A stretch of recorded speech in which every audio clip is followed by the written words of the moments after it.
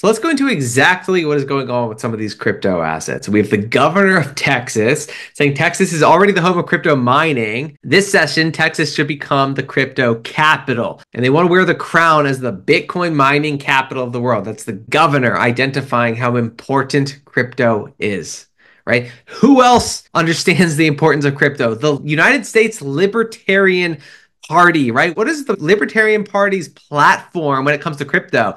Bitcoin is money and should not attract capital gains tax, right? So on the national level, we have people talking about how Bitcoin should not be taxed with capital gains, right? We know how orange-pilled some of these very important politicians are, like Trump. He has the crypto industry supporting him. 260 plus politicians were just elected with crypto money. The agenda of the crypto machine is to have Bitcoin being considered money and to not attract capital gains tax. Just an example of how some national political players are thinking about this space. The Libertarian Party pandering to Bitcoin investors. Now, in 2024, which of these assets has had the most transactions? This is a massive, massive, massive chart, right?